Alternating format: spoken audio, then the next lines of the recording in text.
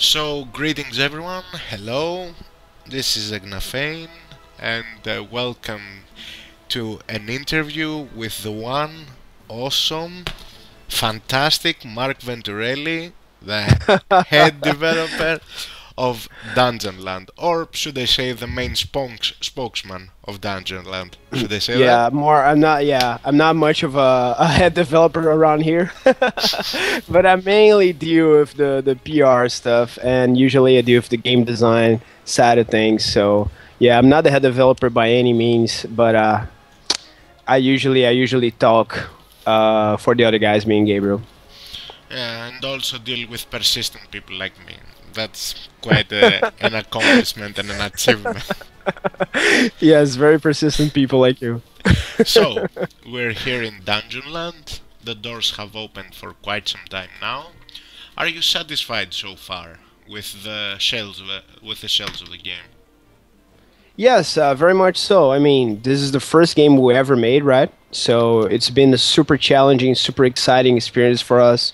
We weren't prepared for all the good and bad things that come with releasing a game, right? So it was a very intense and exciting experience for us. But so far, we're really happy. There's a lot of people that love our game.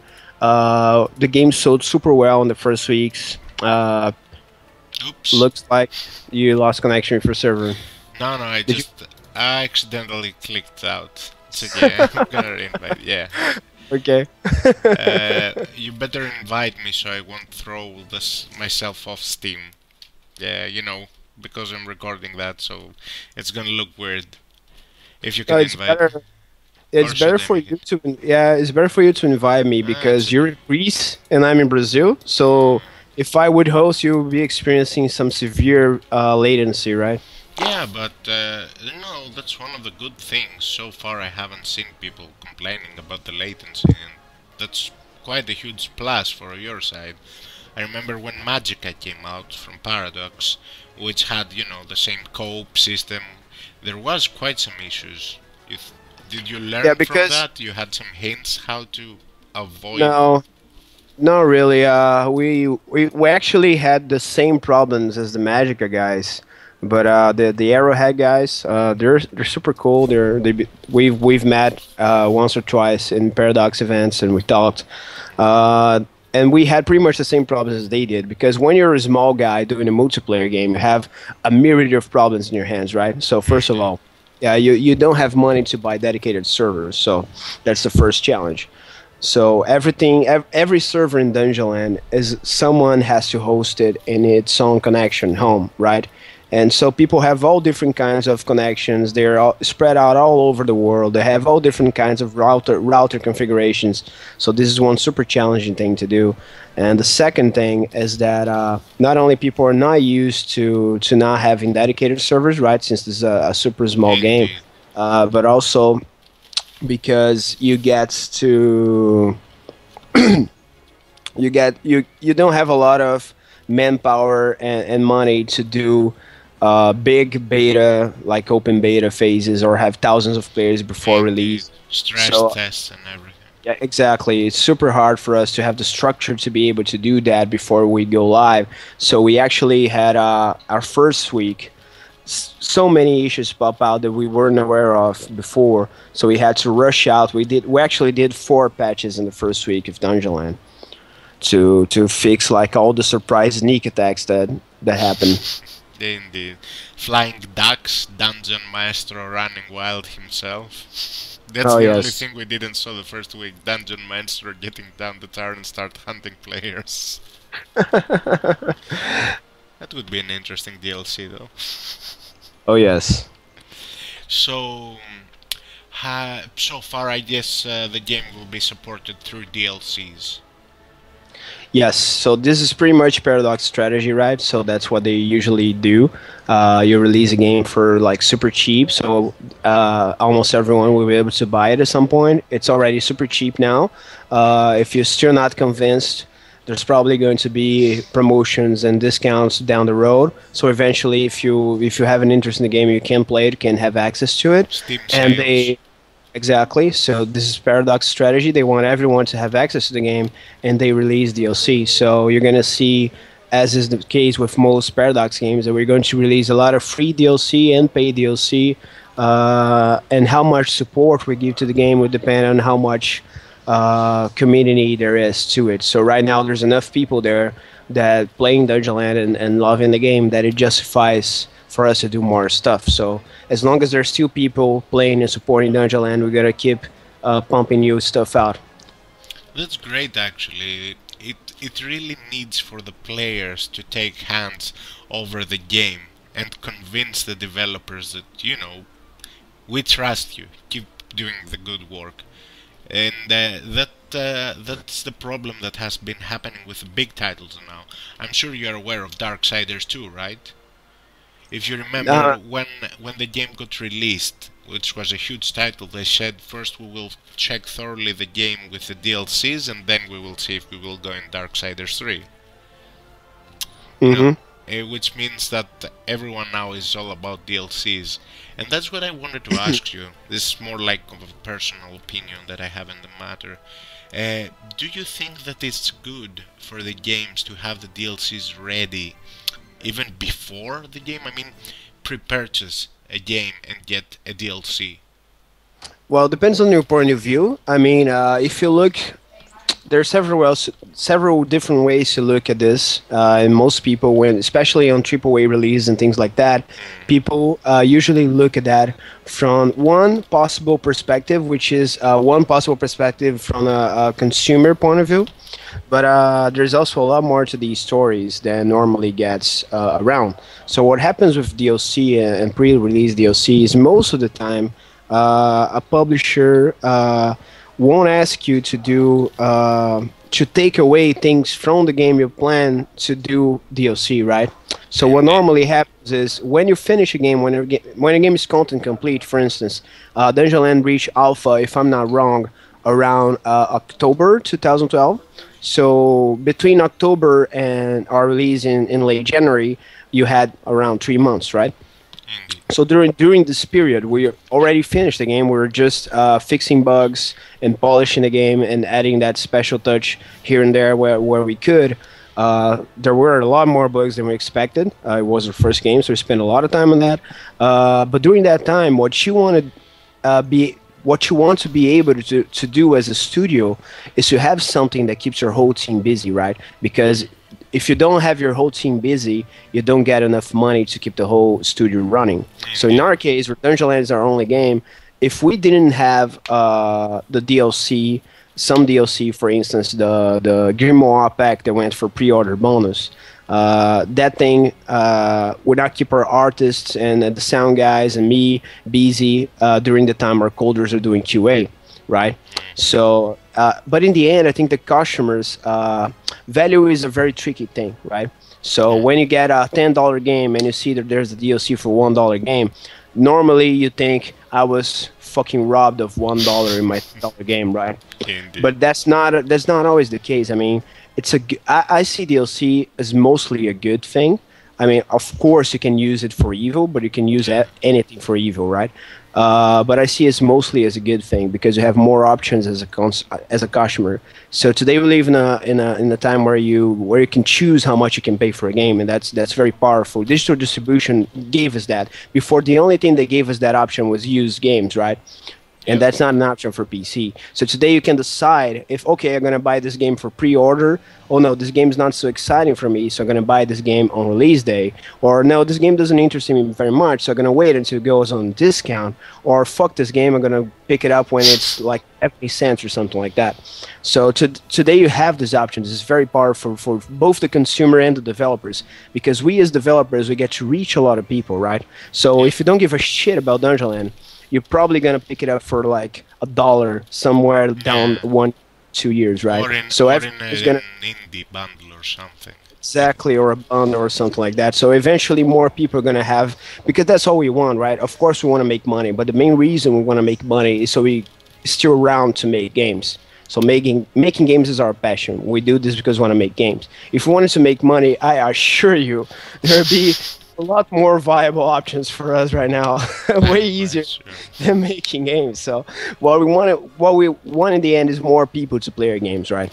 So that's pretty much about it. So in the end, DLC is just that. Give us more power as developers to keep working, to not be so afraid and so risky that if a game doesn't make money in 3 months, we're broke down and things like that. It gives us time to do new stuff that we wouldn't have the chance to do, and gives the customers the chance to not only for us to do something that they want, because after the game is released, for instance, we had some DLC planned before we released the game, right? Yep. But after we released the game, we started hearing people asking, oh, we want more content for Dungeon Master, oh, we want more of this, we want more of that. So we actually changed our DLC plans to reflect what people were asking for. So this is something that we want to try to do more and more. In the next game, probably going to open the game way earlier than release, actually, because having hordes of people playing your game as fast as possible, it's amazing. It really changed our view of how to make games, I guess. Yeah, that's quite good, and especially the part that you can actually adjust the DLCs to what people want. It's really, really important, because, you know, the person who gets the DLC that wants, then he will say, hey, they listened to me, they got that DLC first, let me support them by getting the other DLCs.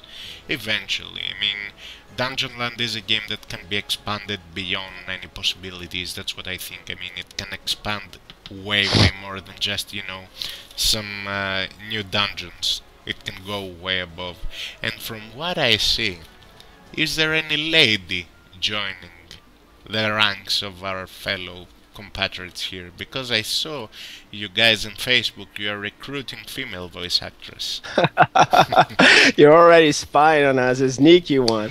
So yeah, we can't confirm anything right now, man. But yeah, we're looking for a female voice actor. It's for Dungeonland. But that's pretty much what we can say right now. Not because it's a big secret, but just because we don't have the thing done yet. So we don't want to promise people things. So yes, we're working on something that involves a female voice.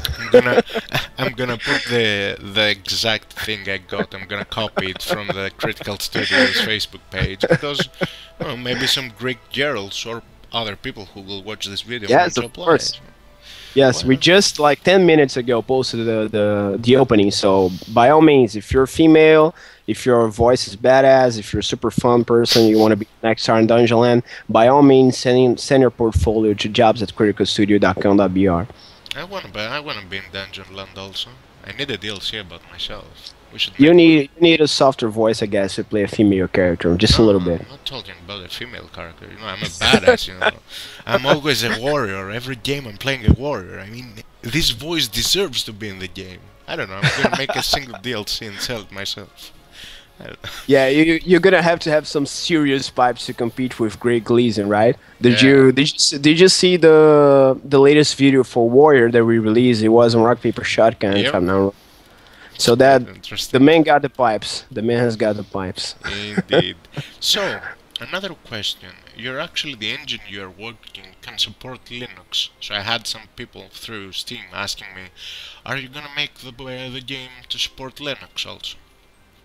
This is something that we're looking into right now. We can't promise it yet because, as you know, we work in Unity, right? Yeah. So Unity currently has support for Linux. The problem is, we started making Dungeonland almost 3 years ago. So a lot of our code is old and is not compatible with the Unity 4, right? So we're looking into it. We can't promise anything, but Linux is something that, we, as Critical, we believe that is a market that has enormous potential for growth in the following years. So it's something that we're going to explore at some point. Indeed. Well, I actually see the game like a huge Dungeons and Dragons playground. That's what I told you. I suppose this was one of your inspirations, right? Yes, absolutely. So we... yeah, of course. When we made Dungeonland, I think the main guideline we had was, let's make something that it's super fun. We have a lot of fun making this thing. We want to laugh a lot while we're making this. So it was pretty much like this big cauldron where we mix up everything we thought was fun and cool about things each of us loved, right? So of course, all of us are super nerds, so we love Dungeons and Dragons. So that's the first thing that went in there. So we love beat 'em ups like Cadillacs and Dinosaurs and Streets of Rage. Cadillacs and dinosaurs. Where did Yeah, you remember that, dude? Oh my god. we love this game and Golden Axe and things like that. So we went in the mix. So the art guys, especially, they're super big fans of everything animation, right? Of course, Disney and the Silly Symphonies and stuff like that, but also Hanna Barbera, and so all these things that we love, we kind of mashed it up in a big love letter to fun. You know, like Dungeonland, like let's not take ourselves seriously. Let's make something that's super upbeat, that's super fun, and represents what we like in games and art and stuff like that. Indeed. So I was checking the passports. What are those passports? I haven't figured it out yet. Everything that is on coming soon, it's Yeah. opens lots for us to do DLC, both paid DLC and free DLC. So Infinite Dungeon, which is the area that is coming soon. There, if you look at the level selection screen, that's going to be the first passport that you're going to be able to get at the store. You're going to be able to get a passport for Infinite Dungeon. Uh, and other feature areas that we do are going to be available in the passport section. So, and bundles are going to be more items and skills and stuff like that. And all those sections are going to be both free and paid DLC. Nice. So, have you ever thought of a port for console? This is something that we also are looking into, but we, as much as Linux, actually a lot farther than Linux, but like I told you, we want as many people as possible to play our game, right? And our game is super console friendly because it's this local. It was designed for local co-op, right? So this fits super well in consoles. But right now, the console market is changing. We just got PlayStation 4 announced. We don't have any idea what Microsoft is doing. So we don't know how the market is looking right now. But I'm sure that Paradox is considering it. But we have no idea if we're going to do it or not. It would be fun to see Dungeonland in PlayStation 4. Yeah, we'll have to see it. Would be great. So, what is your favorite character in the game? That would be Warrior. Not Dungeon Master, Warrior? Yeah, Defender Warrior, yes. Because it's probably the most underestimated character in the game. Because people really don't know how to play. Most people don't know how to play the Warrior Defender. For me, and I'm the designer of the game, so listen carefully. I think it's the most overpowered character in the game right now is the Warrior. The Vanguard is ridiculously strong. The Defender is ridiculously powerful at crowd control. But the Warrior is the trickiest character to play, in my opinion. So people, and it's the most different from what you expect from other games. So people come thinking about tanks in other games and stuff like that. In Dungeonland, the Warrior is very unique gameplay-wise. So if you look at the recent video that we released for Warrior, we try to show a lot of different things that people can do that they normally wouldn't be able to do while playing the tank in other games, especially the Warriors being about position and crowd control. Normally, when I like to play the Warrior because I like to call the tactics when we play. So I usually get to I like the feeling of controlling the field of battle, of like doing crowd control and putting all the monsters in one direction. So that's probably number one tip for survival in Dungeonland. You never want to be flanked. So if you have all the monsters coming from one side, the That's heroes will easier. pretty much all down. Yeah, you pretty much kill everything. So when you play the Warrior, it's your responsibility to make all the monsters come from one side only. So I love playing the Warrior because of that feeling of power, that feeling of control. Indeed, Warriors for life. That's why every single MMO or everything, I'm just playing the tank. I mean, there's nothing else. I'm just tanking. I love that control of the fight that Warrior can give. And in the end now, it's like because we left someone outside, the dungeon master, I think he's complaining with his minion. Yes, he probably is.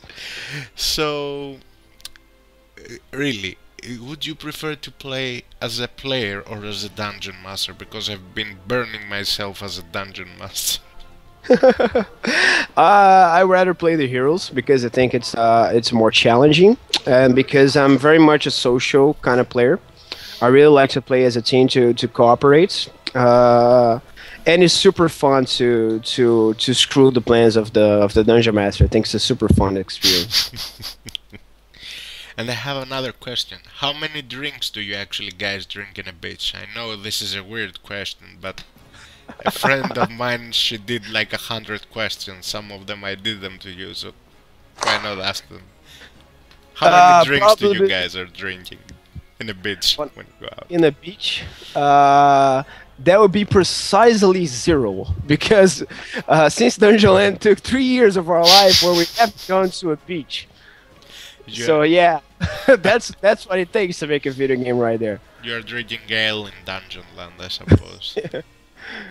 Yes. So now I'm gonna put you in the corner, and because I have promised that to people, should we make a giveaway? What do you think? Should we give some happiness to the viewers? Should you make a giveaway? Absolutely. Give the gift of Dungeonland. Thank God, because you know, if I would have heard the no, that would be a huge problem.